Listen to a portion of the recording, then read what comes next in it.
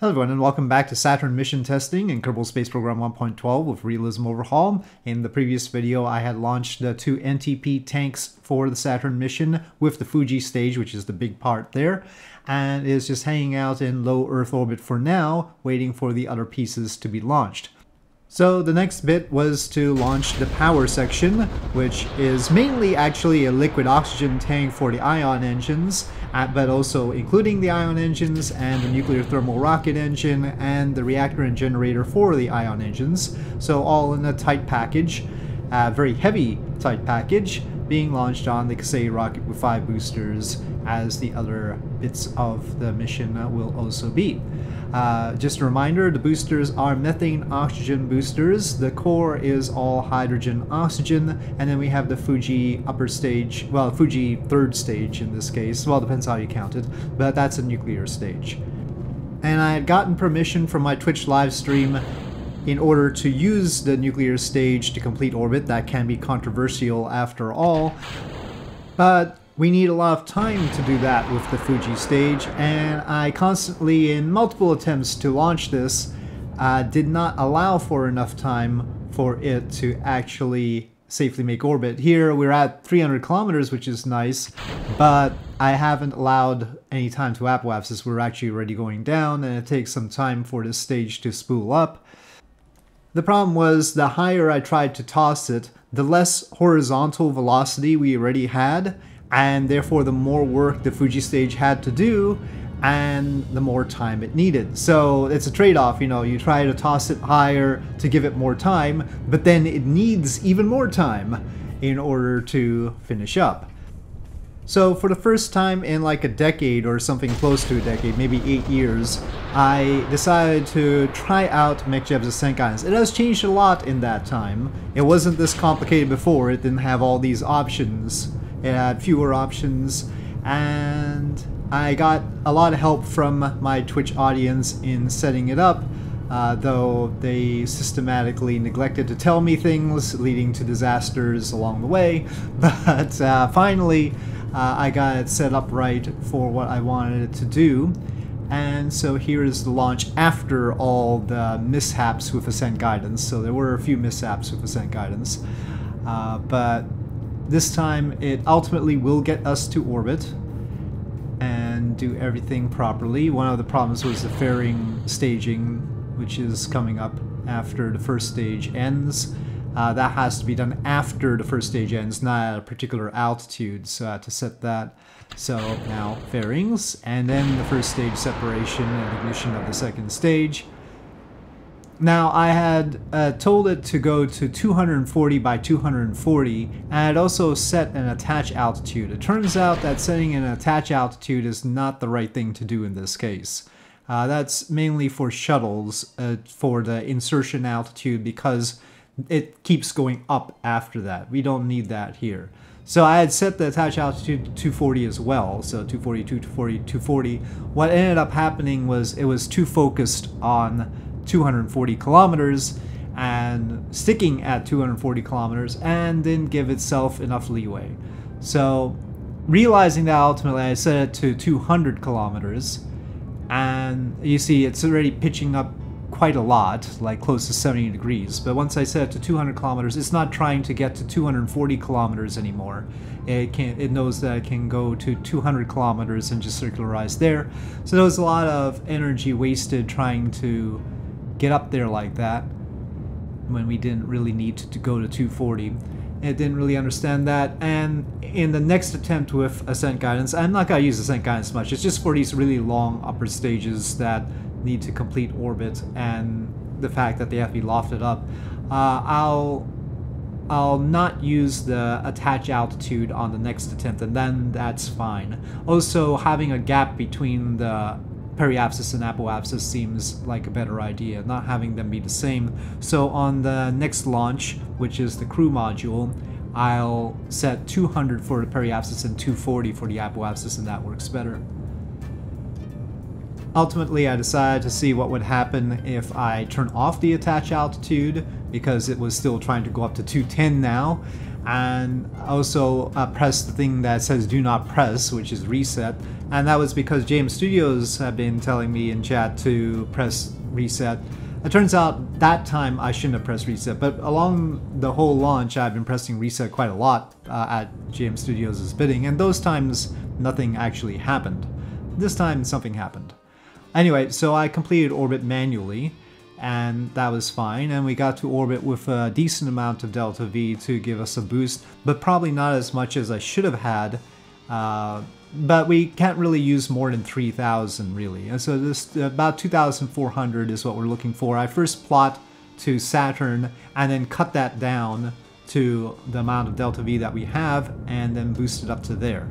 So this power section we boosted up first because this is the heaviest part, I think, or it's the one that lacks the most delta V because we had the weird trajectory, and then the crew module and the extra NTP tanks will rendezvous with this at the high orbit, and that's the plan. So we've got this 2,400 meter per second boost, and then after that we still need another 5,300, 5,400-ish, and that will be provided by the nuclear engines and then the ions. You can see the radiation belts, we are passing through them. It'll be up to Kerbalism to decide how bad the Kerbals have it with those radiation belts, we'll see.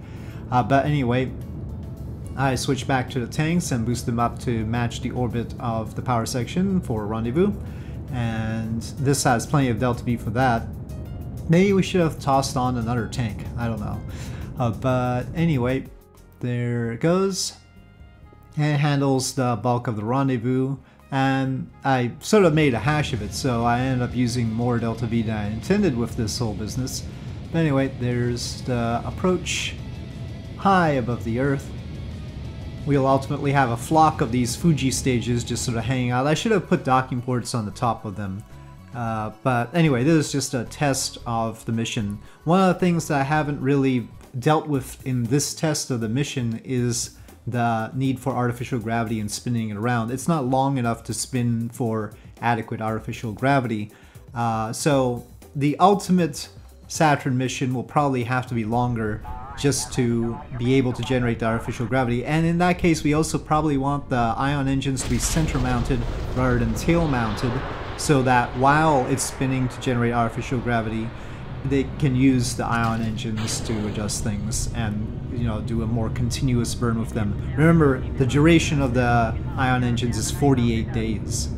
Anyway, this is the launch of the crew. Obviously we've got the crew down there, the same crew that handled my experiments in the previous video, and they're in what I call the Marshmallow Hab, which is an 8.4 meter diameter habitat, and so it's sort of the same form factor as SLS. You could sort of think of it as the extended version of one of the SLS tanks, and basically we're using that as the structure of the thing, though mass wise it's probably better to just think of it as an inflatable. That would probably be a better idea. Anyway, as the boosters go, again I'm using ascent guidance but without the attach altitude and with the periapsis and apoapsis different. And this time it won't pitch up wildly like it did on the previous attempt, and it'll also make orbit more properly. To be honest, during the live stream I didn't think it was pitching up nearly enough through all of this, and I thought I wasn't leaving enough time to apoapsis for the Fuji stage to do its part, but it turns out that it was being very efficient after all, and much more efficient than I probably would have been myself. But still, in the future I'll probably be using my KOS script for most things, not ascent guidance, but maybe for special purposes I'll bring out ascent guidance. I'm not as averse to it. It's just sort of a messy dialogue. it's a big box, and actually with my screen resolution, if I actually expand all the windows, the options as well, I can't actually reach everything. So yeah, a little bit of a flaw there. Anyway, I handled the rendezvous with the crewed section, the habitat section, with all the food and water and oxygen that we will need, hopefully, assuming that I haven't miscalculated that, or Kerbalism hasn't lied about anything. And I rendezvous with the wrong bit. That's actually the spent Fuji stage, not the tanks plus power section. And I didn't realize that in time during the live stream, I separated off the Fuji stage from this and then realized that technically I didn't need to worry about that because adjusting the rendezvous to the other vessel did not take much delta V. It was like 2-3 meters per second only. But I decided to revert, and I did this bit off stream now. So I did use the Fuji stage attached to the habitat to do the rendezvous. It was still only a few meters per second to adjust the orbit. And that was mainly because I was waiting till the other side of our orbit to do the rendezvous so we could be leisurely and then separated. But actually the habitat itself has some delta V to use in order to make a rendezvous like this with just a few meters per second like that. So I backed this spent Fuji stage away from it. It's not fully spent. It has plenty of delta V actually to get back down to a low Earth orbit and get refueled. I forgot to put the docking port on it though. Maybe we could send a Kerbal to put a docking port. If I was doing a full deal here, instead of just testing this mission out, I would probably do that. The Fuji stage was always meant to be reusable. Anyway, here I'm docking the bits together. Unfortunately in the dark, with a couple of Fuji stages hanging out nearby. And there we go. So, the mission is all together. I have a fair amount of delta V here, but I don't know if it's enough, given the way the ion engines work over a long period of time and aren't exactly accurate because they're not burning right at the maneuver node. And we are planning to refuel this at Saturn, which means I have to also launch another Enceladus refueler vessel, and also probably a Titan lander. So more things need to be launched, but this is all set up for its transfer, and I'll probably do the transfer first and then do the other launches because we have some time till the actual transfer window. So with that, thank you for watching. I hope you enjoyed this video. If you did, please do press like. If you have any comments or suggestions, please leave them in the comment section below, and I'll see you next time.